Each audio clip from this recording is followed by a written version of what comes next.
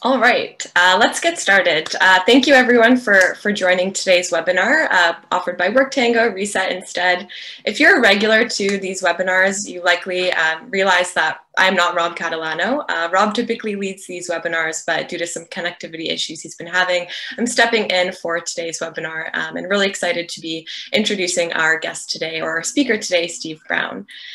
My name is Julia Lataka. I work at WorkTango as a survey specialist, working with organizations and helping them really understand employee sentiment and get employee feedback.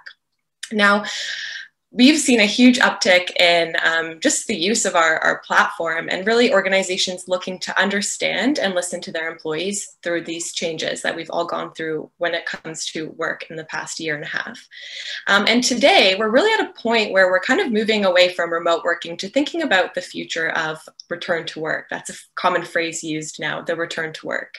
However, today's webinar is really focused more around reset.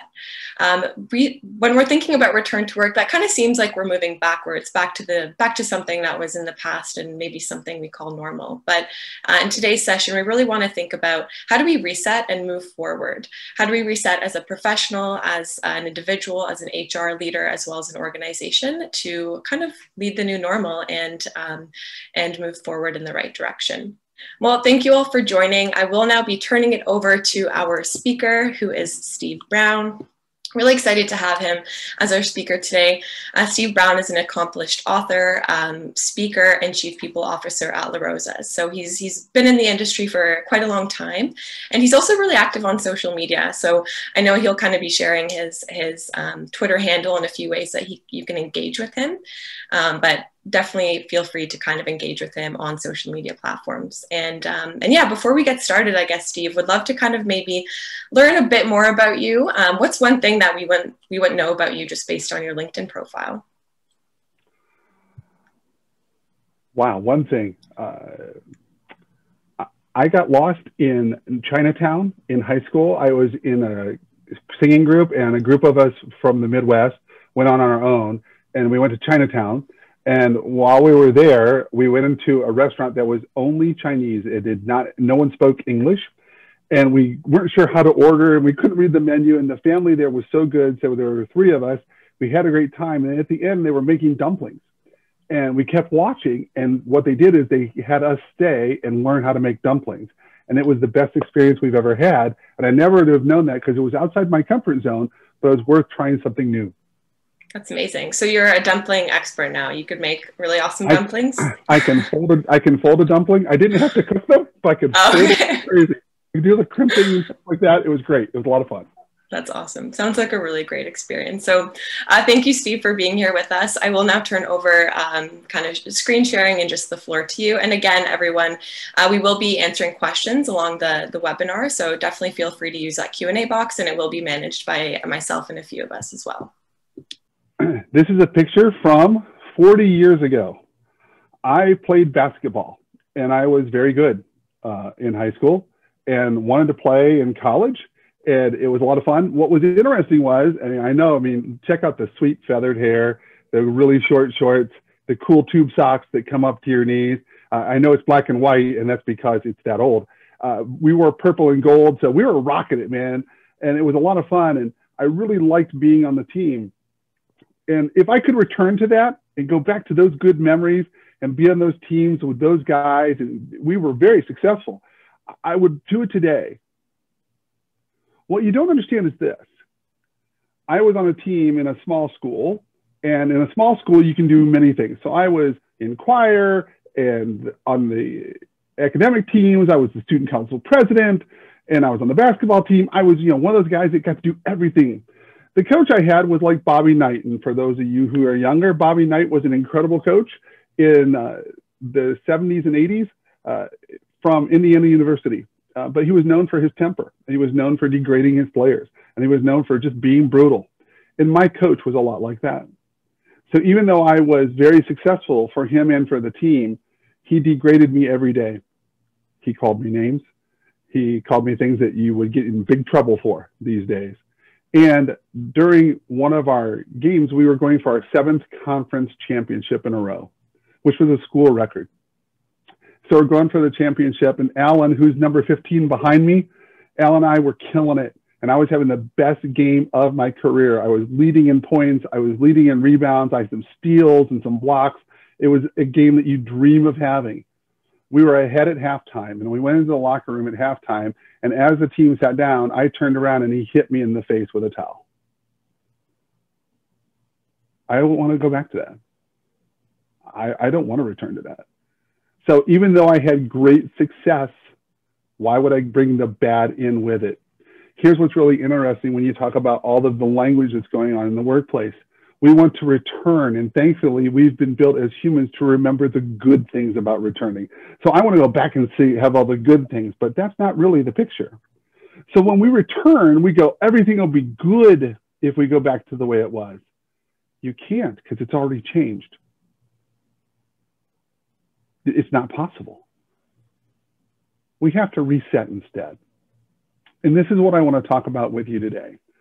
When you talk about resetting, it's looking forward. It's not that you don't value what's behind you, but you don't have to yearn for what was, because not everything in the past was good at your workplace, pre-pandemic, or go farther back than that. When you hear people at your work tell the old stories, it's fun to hear from them, but they tell you this much of it. They don't tell you all the other fabric around it. If companies would reset instead, both personally, professionally, and organizationally, I think it'll change how you do work. And if we can change how we do work, we can make workplaces better going forward, which would be far more exciting than just getting out of the pain and trial that we've been through. The first thing, though, you have to come to terms with is the myths that still exist in organizations. And these are the things that are more the myths of returning. And we'll have some fun with this, I hope, because I think you'll be able to identify with almost all of them, if not all of them. The first thing is this. Everybody thinks that everything's on fire all the time. When you come to work, it's fascinating to listen to conversations at workplace. Hey, what's going on? I am so busy. Oh my gosh, life's on fire. Ah! And I think people do that to say that they feel valued. But here's something I want you to have as takeaways. And please, quick aside, when you do webinars or presentations and stuff like that, and people I want the 5-point model, I want this model, I want that, I think that's lazy. I think you should have the takeaways that matter to you. So if something here hits home, anchor with that, share that in your organization, work with it, develop it and make it your own. But don't just say, give me the 5 points, because the 5 points at my place aren't the same 5 points at your place. We work at different places, so things are going to happen differently. But this is a great example of everything is on fire all the time. I work for a pizzeria, and we make the best pizza in the world. And for those of you in Canada, the world. And if you ever come, I would love to treat you, because we do have great pizza. During the pandemic, in Ohio, where I'm at, Cincinnati, Ohio, the first regulation that came down was we had to close our dining rooms. And when we closed our dining rooms, that changed our business completely. So we are delivery, carry out, pickup, we had that already going, but dining rooms were a huge part of our business. So we flipped. We're like, oh my gosh, what's going on? And what happens was, and we'll come back to this, we say that we want employees to bring their entire selves to work, and we don't really mean it. Because we're like, you can bring everything except that emotional stuff. That emotional stuff really bothers me. Because when people get emotional, they're going to tell me something bad, and it's just going to be awful. Our brain just goes negative. Again, like the everything's wrong type of mentality. When the pizzeria started having the shutdown with the dining room, one of our managers, Frankie, came out one day, and this was one of my favorite things. She came out, and so I'm standing in the dining room with my district manager, and she lost her ever-loving mind. And she said, I can't effing take this anymore. And she didn't use the word effing. She used a full-blown word. And we're like, woo, what's going on? And she says, there's this young man back there, and I told him we have to social distance, and I don't even know what that means. But I told him I'm supposed to do that. And so he makes some fun, and he's making fun that we're all going to get a disease and we're all going to die. And I just can't take this anymore. Her world was on fire. Legitimately. This was not going well. Now, what happens in a lot of places is, especially from HR, the first thing we go, oh, it'll be okay. Shh, calm down. Oh, come here. Everything's be good. I'm not that guy. If you get emotional, I get emotional. I'm like, who did it? Let's find him. Let's talk to him right now. And she says, well, it's Charlie. I said, who's Charlie? She goes, he's back there on the pizza line. I said, great. So I brought the district manager with me and I said, Joe, this is going to be a completely different way to take a look at this, but I want you to take a look at it with me. He said, sure. So I walked back and I said, hey, Charlie. Hi, I'm Steve. He goes, hi, nice to meet you. I said, do you know who I am? He says, no. I said, I'm the head of HR. He says, cool. I said, do you know what that means? He says, no. I said, it means I can fire anybody at any time for any reason. How are you doing? His face dropped to the floor. And I said, hey, what you did earlier to Frankie, not cool. Not cool. I understand you're funny. It's a joke. You were just kidding. But here's the thing. We're in a pandemic. Do you know what that is? We're in a real crisis. So I can't afford you to go, making death jokes because they're not funny. You came here to cook pizza, and I think you do a great job. And I'm so grateful you're here to help us through this. But you just raising the alarm bell doesn't help us at all. So here's what we're going to do. I'm going to have you go back to work. Not going to write you up. Just going to take care of this. But here's the new expectation. If you continue to treat people this way, I will come across the street and let you go myself. Understand? He said, yeah. Okay, go to work. And he did. And Joe, my district manager, says, can we talk to people that way? I go, absolutely. Because we're talking about behavior and addressing when people raise the alarm bells and say that things on fire all the time, you got to figure out a way through it, not tell people to calm down, but work through the crisis with them. The next day, by the way, I came back and saw Charlie. I said, Charlie, how you doing? He said, great. Steve, man, I'm sorry. I was a jerk yesterday. I said, you were. But that happens. I've been a jerk at work. It's not a big deal. He says, Frankie and I apologize, and we're good. Charlie's still here, doing a great job. Frankie's still here, doing a great job. But we had to bring the temperature down. If work is always on fire all the time, why do you go to work? If everything's broken all the time, what are you doing? It's a backwards expectation. We're going to talk about it here a little later about having performance as an expectation versus crisis management constantly. Because if it's crisis management constantly, all you're doing is looking for the next fire. It's just not a healthy way to do work. It's time to reset how we do that. I love this one. In fact, I gave this presentation a little earlier and someone presented after me. It was a multiple presentation type of event. And somebody goes, I have to disagree with your slide. That's awesome. Didn't even hear what I had to say, but they just didn't like the slide. But here's the thing. You don't have control. It's a myth.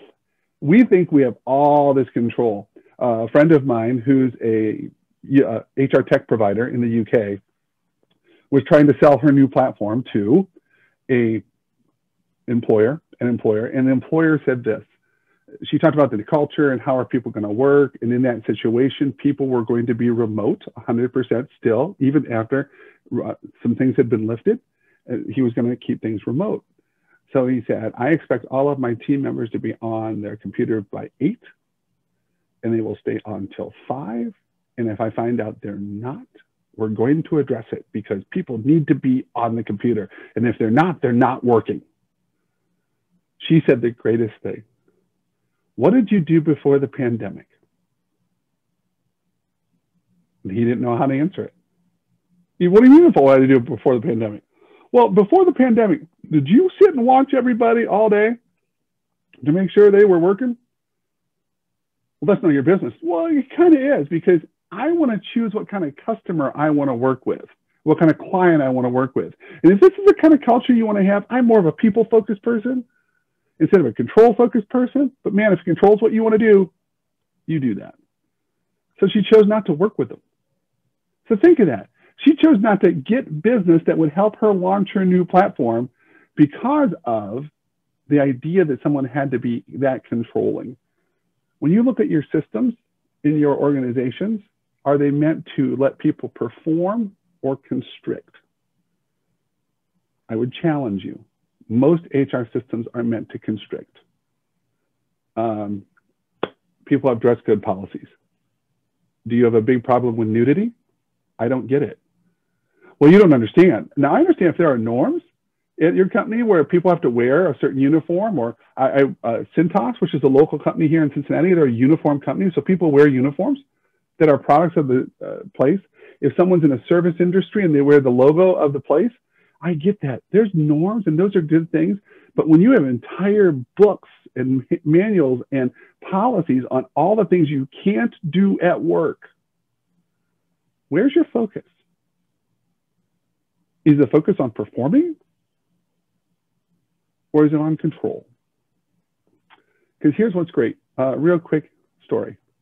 When social media first came out, I can't tell you how many seminars and webinars I saw that said, what's your social media policy? And the whole thing was, don't ever use it ever. Don't use it at work. Don't use it. Don't use it. Because we were afraid people were going to say these awful things. Now, people can say awful things at any time for any reason. You can't stop that. So what was funny is, as people were trying to implement these policies, people were on their phones in their hands going, hey man, social media policy just came out. What a bunch of junk. And the company couldn't touch them because this is mine, not yours. So again, where's the focus? So instead of teaching people that social media is a form of communication and how to use it appropriately and have fun with it and have great conversations, it was let's restrict and tell people what not to do. You have to get away from the myth of control. Here's the third myth, and this is funny that we're doing a virtual webinar, but I think all webinars are virtual. They always have been. Here's what's fun. If I could see all of you, and I see that there are 107 of us on the call, which is amazing. Thank you for your time and being here. On Zoom, it's the great example of the head nod. At companies, people don't really say what they're feeling. They just agree. They go, is that a great idea, Julia? And everybody goes, yeah, it is. And inside I'm like, this is awful. HR people are classic with this. We have this thing. And by the way, if you don't know, I'm a kind of a toy guy. If you can see in my office, I got stuff all over. HR people do this. We give the thumbs up. We're like, yeah, things are good. Good, they're good. I'm good, you good? Because we don't want things to not be good, because then we have to deal with it. And if somebody goes, oh my God, I have a problem, you're like, you good?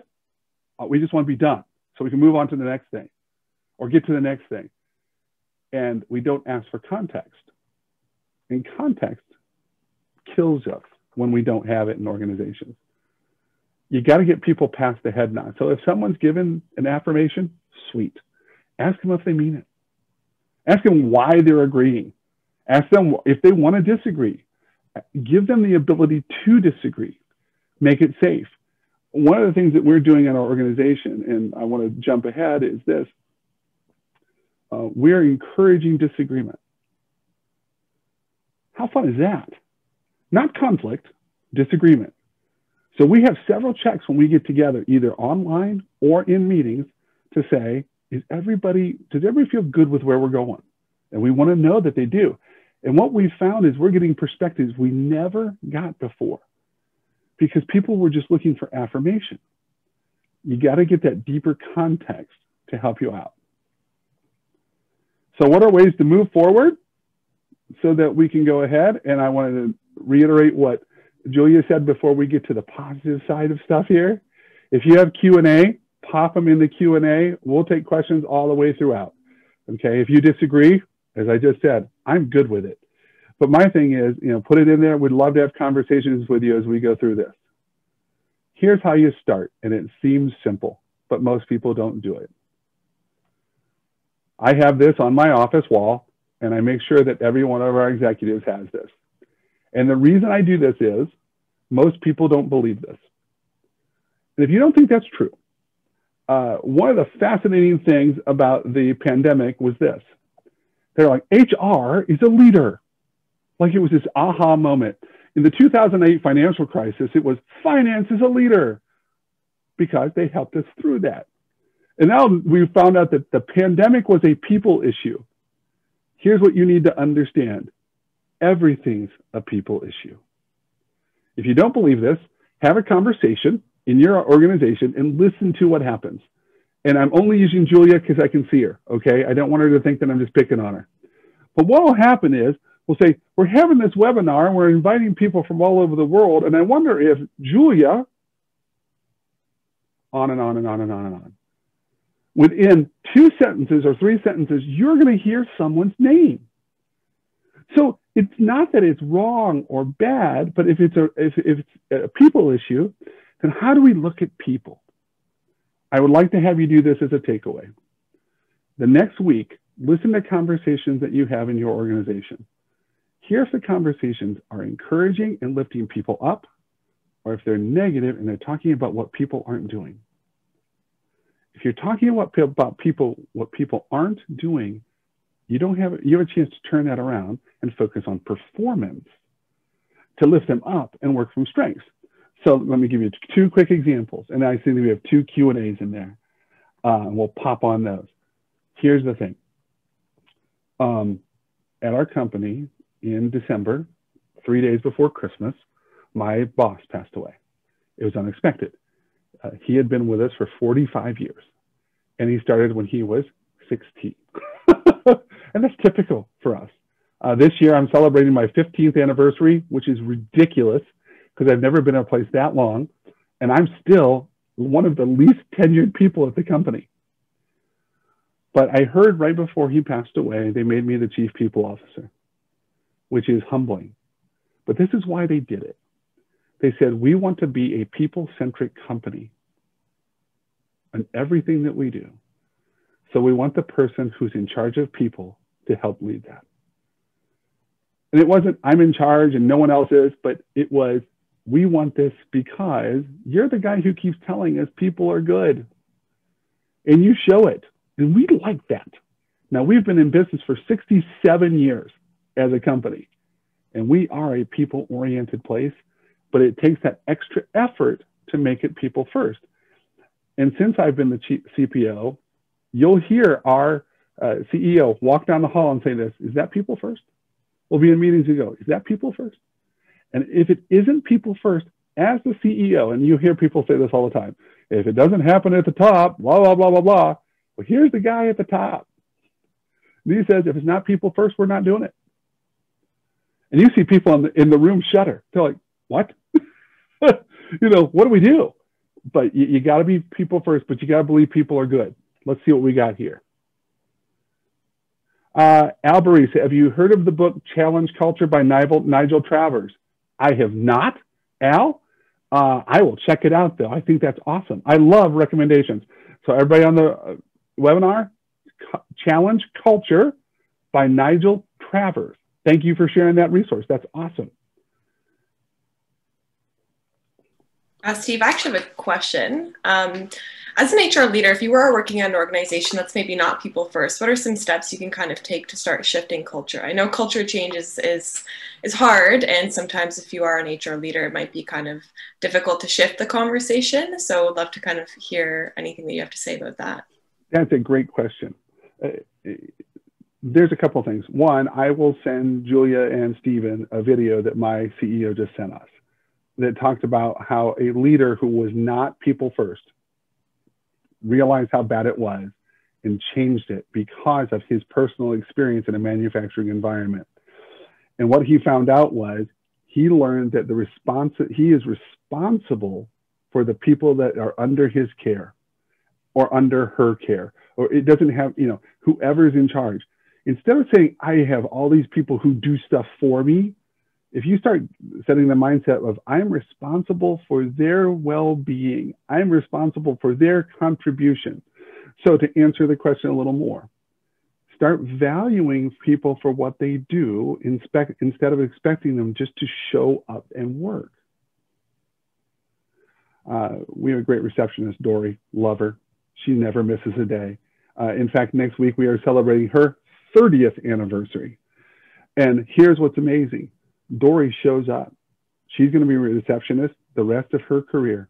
She's not going to be a high potential, something we'll cover in just a second. She's not going to be a manager. She's going to be a receptionist. And what's great is Dory shows up every day. And if we can value her for that contribution, think how amazing she'll be in doing what she does. So you don't have to be the CHRO or the CPO. Wherever you are in HR, you can start showing people value and valuing them for what they do and how they contribute. I go tell the 16-year-old pizza cooks, thanks for cooking pizza. I go tell the people at our bakery, thanks for stretching dough and for coming in at 4 in the morning while I'm asleep. But what I do is I come in at 4 in the morning to tell them that. One of the ways you can start showing value and turning your company around is meeting people where they are versus where you think they should be. So if you're in an office environment and you need to talk to engineering, go see engineering. Even if you're in a global company and everything's remote, get all the engineers together or get all the salespeople together and say, hey, I want to have a meeting just to see how you're doing. Not, hey, let's go over our deadlines and our spreadsheet. Start talking about them as people. Slowly, over time, it'll start changing the culture. I want to be real candid with this slide. I understand that this could be a little disconcerting, and I never meant that.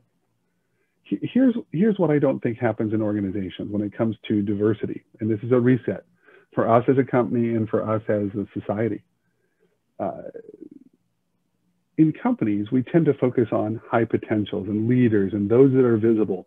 And we don't take a look at every single person. Dory, who I mentioned, who is our receptionist, she is so key to what we do. And I need to value her for what she does.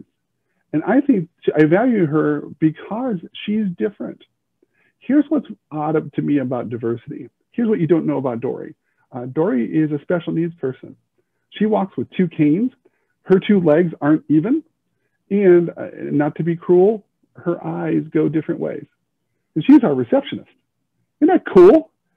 She's the most welcoming, loving, caring person. And the thing is, she is great for who she is because she's different.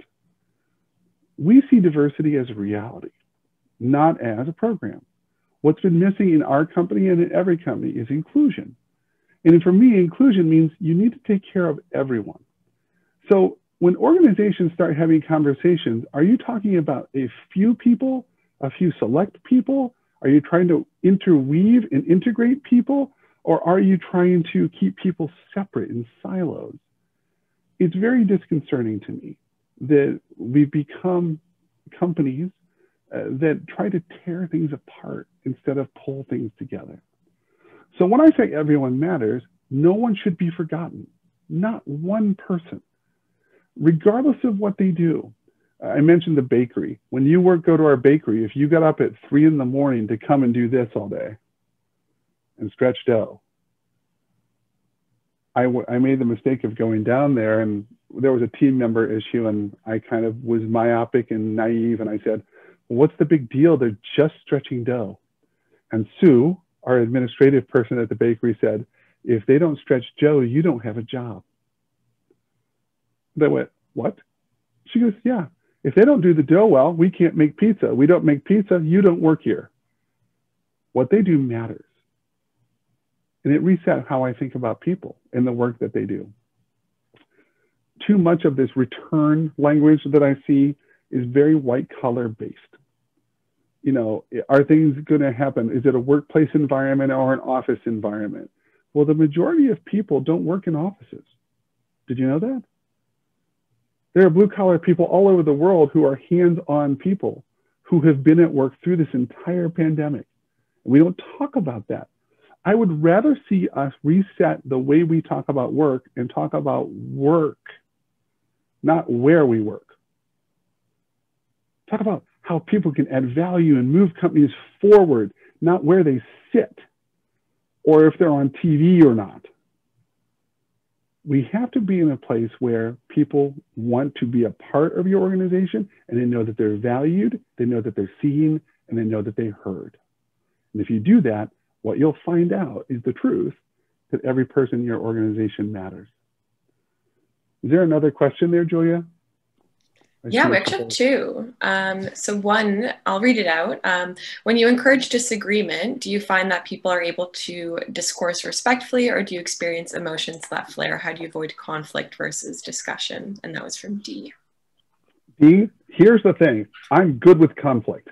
And I don't mean that, but I've had people get really, really emotional to the point of, I won't swear on here because it's recorded, but we've used the words in meetings where you're like, wow, I didn't mean that, or I didn't want to hear that. Here's two ways to get around that. One, set the ground rules of what the expectations are in your meetings. We talked about this. We need to have dialogue, discourse, and disagreement. It's safe and it's allowed. Then instead of having a meeting led, we've gone to a facilitated model. So we have facilitators of the meeting who can participate, but their whole goal is to make sure conversation is continuing, that context is given, and if there's disagreement, to work through it respectfully. They're kind of the referee. The second thing is this. It's a new thing that we've tried in our organization, and I'm a very simple guy. I wrote this whole list of, and I'd be glad to share it if you'd like to email me, and I'll give you my email later. We have a playbook of behaviors. Most companies talk about mission, vision, goals, blah, blah, blah, posters on the wall. Behavior. I believe that if you address behavior in an organization and tell people how you want people to perform and behave, not what not to do, what to do, they will. Because I believe most people are good. And one of the things we add is this: breathe, check. So before I get emotional, because I'm going to, you can't stop me from doing that. Breathe and pause. And then before you respond, who does it affect? So if it affected 7 people, am I making sure that I'm communicating with all 7 people? Or is it just knee-jerk, boom? When that happens, we allow grace, because it's going to happen, and then we try and move forward. But what we've really put in place is breathe and check. And I'll give you a real-world example. Our president, who's one of the people whose name's on the company, the LaRosa brothers, he's one of my most emotional people, by far. He's passionate in emotion, good dude. And he took a Post-it and put it on his computer, and it says, breathe, check. He's the president of the company. So if the president of the company is willing to pause, get his emotions under wraps, and then move forward, we have a much better chance of doing it well. What's the other one? Awesome. And then from Maurice, you typically hear from hiring managers, we're not going to move forward with this candidate because they don't fit our culture. How do we ensure that our workplace culture is not being weaponized against equity deserving groups? Oh, thank you for the question. Sorry for the bad face. I hate that response. Here's how you do it. I think you need to move away from how we typically hire. Another story. I'm a story person. We don't use job descriptions to hire anymore. Because here's what happens. People match job descriptions. You don't really know if they're talented or not. You list the 4 bullets, they match the 4 bullets. If they say the right things in the right way, they're a culture fit. That's awful. So we just hired our director of marketing, Megan, just before the pandemic, yeehaw, and she stayed with us, January of 2020, but we hired her without a job description. And when she met with us, and all the candidates who met with us, we said, we're making a new job. We're not really sure what it is. What would you like it to be? And what we heard was her talent, her experience, her perspective. And we said, those characteristics can add to the value of our company. And by the way, completely different candidate than what we would typically have looked at in the past. And I like what you said about how culture can be used weaponized, because you have implicit bias that happens with people, and you have unknown and or unconscious bias. You have to look at how you're hiring and how you're responding to candidates to ensure that as much as possible, that never happens. But if we keep using the old traditional models of match the bullets, that's what you're going to get. So we had to go away from it. So when Megan got hired, I said, okay, Megan, the next person you hire can't have a job description. And she did. And we hired Kelsey, and she's amazing. But here's what's fascinating. Candidates chose not to interview and apply because there wasn't a job description. So we've built a system that is more match game, and it shouldn't be. It should be more talent. And because if we're really going to be in the talent world, let's talk about talent. Then I have less chance, not that it can't happen, I have less chance of having those biases come into play.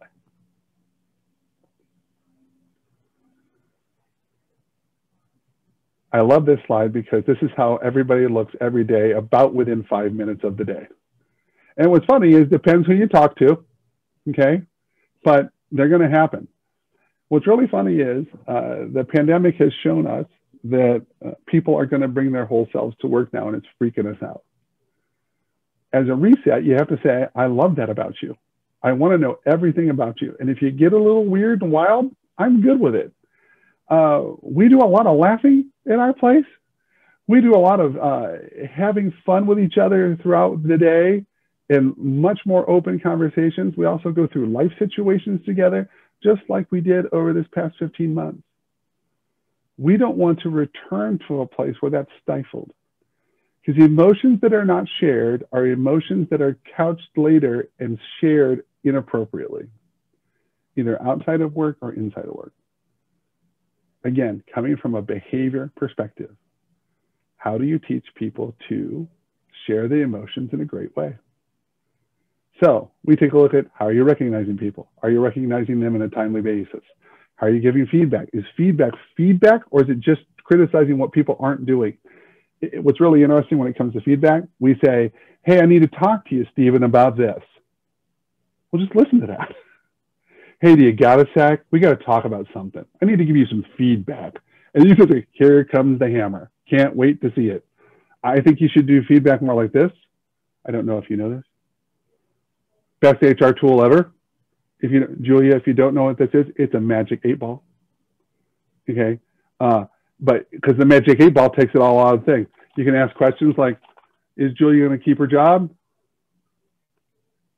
Not likely. You go, you can't do that. Yes, you can.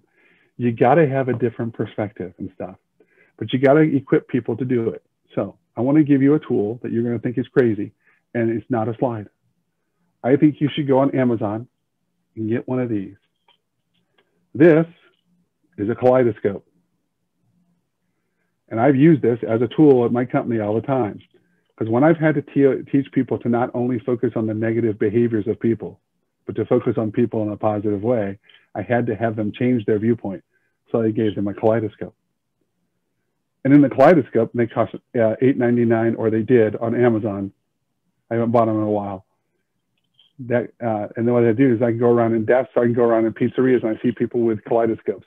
And it reminds them to look at things differently. Symbols work. Toys work. They're great things, and we don't think of these things. We give people manuals, we give people policies, we give people procedures. Give them things. Because here's something we've completely forgotten in the workforce, is when kids get older, they grow up and become employees. And we expect them to go to work, and we beat the kid out of them. I would much rather have a giant bunch of kids working at my place. And I'm not talking like, you know, ping pong tables or keg nights or stuff like that. Whatever you do in your culture, cool. I'm talking about, do people enjoy themselves because they're allowed to be themselves at work? We did have 2 questions come up, Steve. Sure. The first question is from Robin. In your opinion, why are so many C-suite leaders adamant that their employees come into the office versus continuing to work from home? Which is a question I've been wondering too, so would love to hear your perspective. All right. Okay, I don't have a good myth slide on this. There's an old myth back from the industrial age of, if I see you, you're working. Visibility infers productivity. It doesn't. It infers, I see you. And I wish I had a good answer of how to get past that, but my thing is this. Back to the example of my friend who questioned the person of being on Zoom. That was not an in-person thing, okay? What are you expecting from me as a team member? Am I supposed to come and move us forward? Or am I supposed to show up And you've got to look at your systems, HR peers. Because if your systems are about showing up, and the majority of them are, then you set the table for what the expectation is. And what's funny is, I knew a C-suite person at a company here, this is a terrible story, who kept their door partially closed because they were the CHRO of a local, very large public company here, and they played solitaire all day. But you didn't see their computer. And when you looked at them and came through the door, the computer screen was facing their face, so you couldn't see them. And they'd pop their head up and go, "Hey, what's going on, Mike? How you doing? What's going on? Hey," have that conversation while solitaire is on their screen for 8 hours a day. And they never caught him. And he retired. But for the last year and a half of his time there, he played solitaire every day. So my thing is, call the CEO and the C-suite out on it and say, what are you expecting from the people who work with you? Here's the other quick thing that will help change and reset things. And it kind of goes to our next slide. Look at the lines you have. Are the lines constricting, or are they boundaries to work within? If you have boundaries to work within, it's a lot different and a lot better. So my thing is, what isn't Steve doing? Does Steve being here make a difference?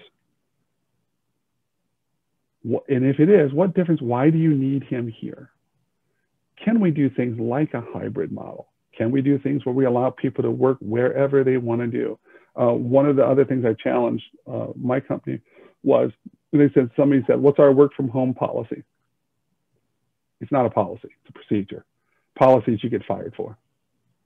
Okay, but here's the thing. The work from home thing was this. When you're at home, work. That was our expectation. So we set expectations versus having rules. What's the other question? We have two more. Maybe we can do one from Tracy and then move forward, and we can kind of get to the next one after. But from Tracy, what makes it so difficult for senior leadership to embrace the humanity of business? How do you get buy-in from the executive level where emotions are not one of the considerations of moving business forward? How do you convince the sorry, I'll just finish it up. How do you convince the executive level that they're not harming their business results by seeing people as people, not as means to achieve goals and objectives? I really need to share this video with you that my CEO sent, because this is from the head of the manufacturing company. And he came to this aha moment because of this. Here's why I don't think it happens is we don't treat senior leaders as people. We treat them as roles. We treat them as titles. My CEO's name is Michael. It's Michael. He owns the business. His name's on the company. Michael and I talk about his family far more than we talk about work. It's how you are treated as a person, regardless of your level.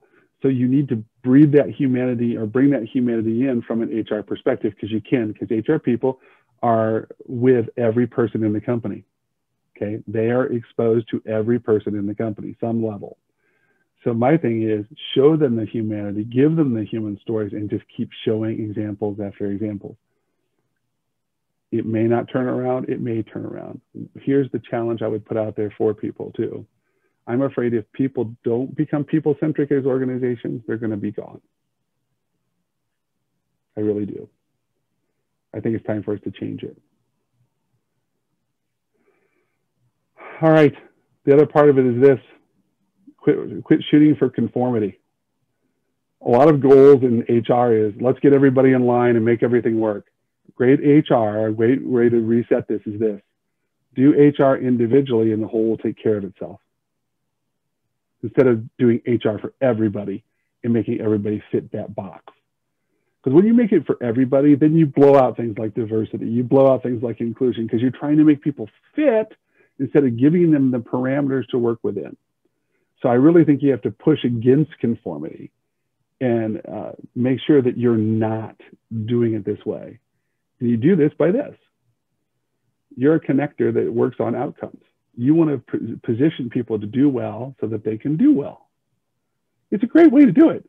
I give expectations to my team and they give expectations to me. That's a reset for us. Most expectations in companies are top down.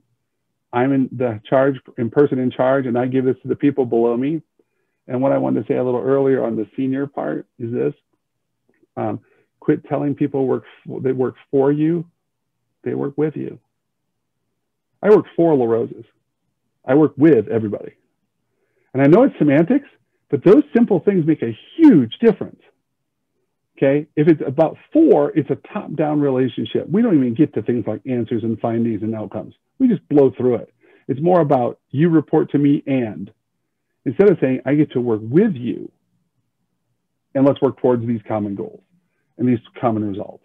It's having much more of a people focus first instead of trying to have a results focus first.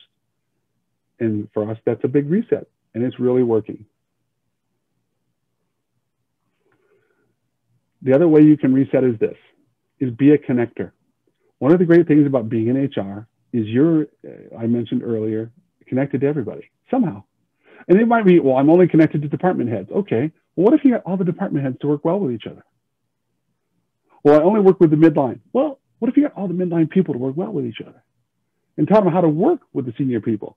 And have the senior people work with the mid-level people and the frontline people. The more you're a connector, the more strategic you are. It's funny, HR people have said forever, be strategic, do this stuff.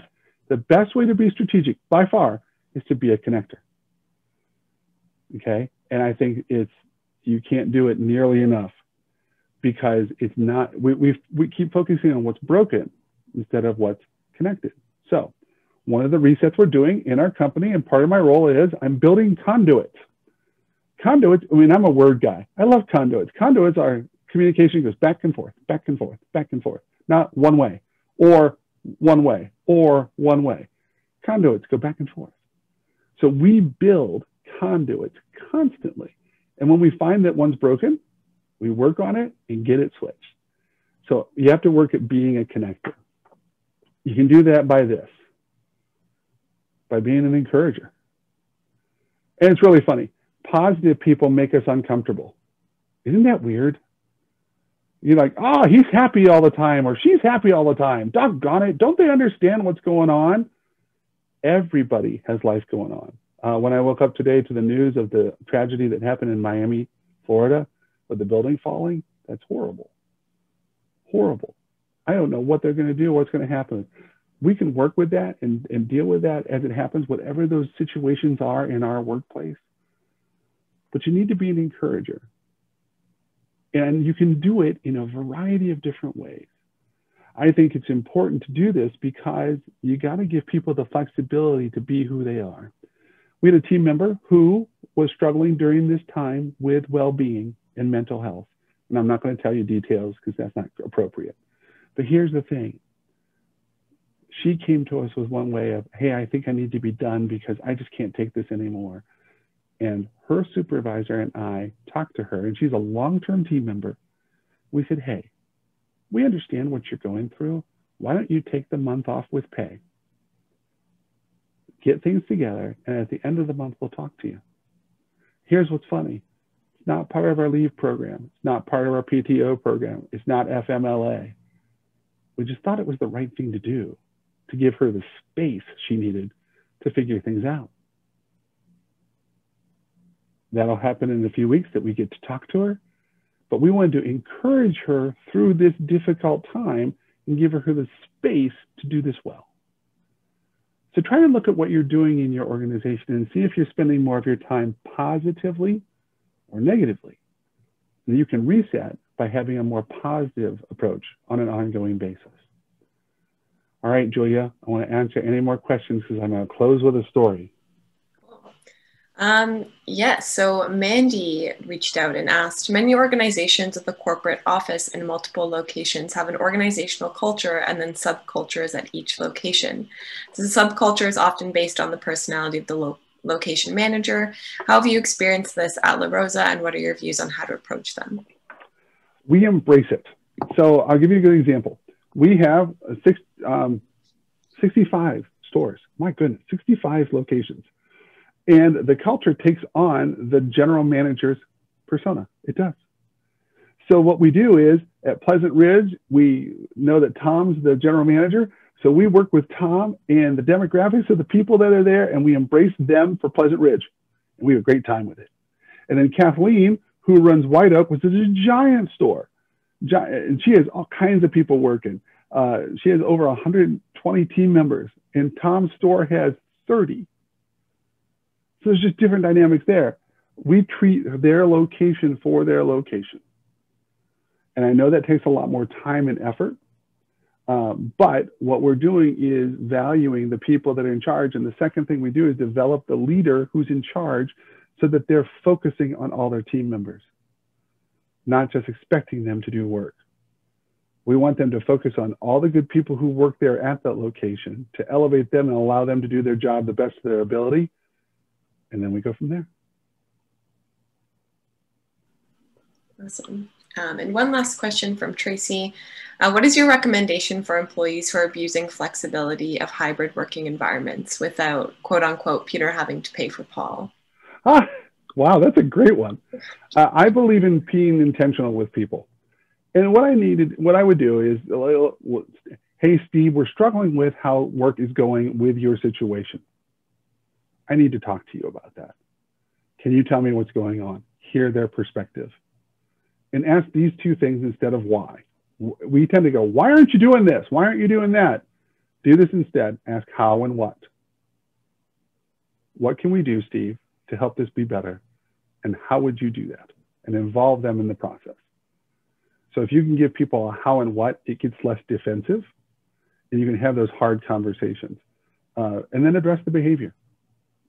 And tell them, if it doesn't improve, here's the consequences. If it does improve, we won't talk about this again. But don't step away from the situation. Talk about the behavior intentionally. All right. One more basketball story. This is my daughter. She's the one on the left with the black shirt on.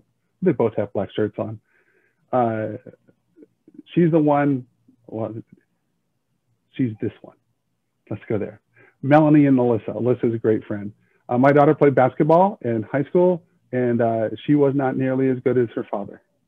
And that's not a shot at my daughter. She just wasn't. And she went to a very large school versus a very small school. My graduating class had a class of 73. Her graduating class was 723. So her to even make the basketball team was amazing.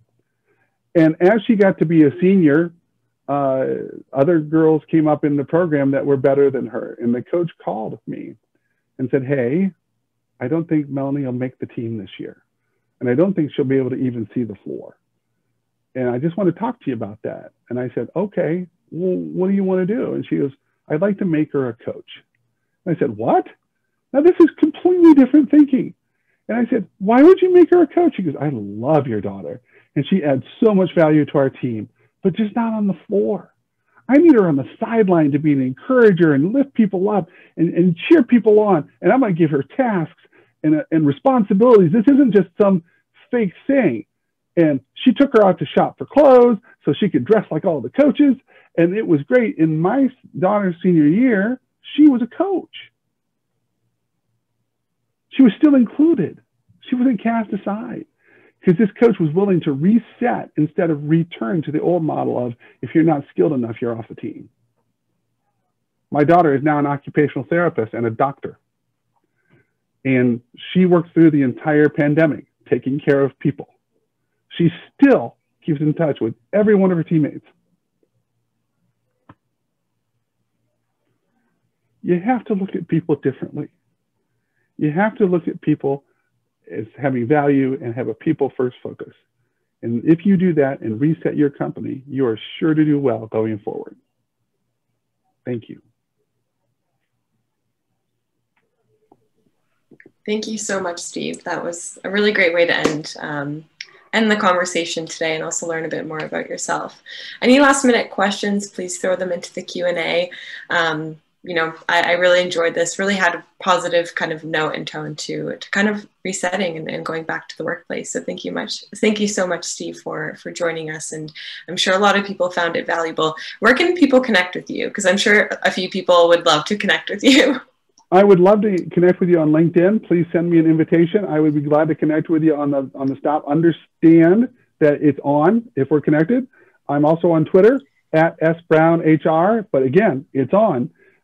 get connected with me and we'll have great conversations.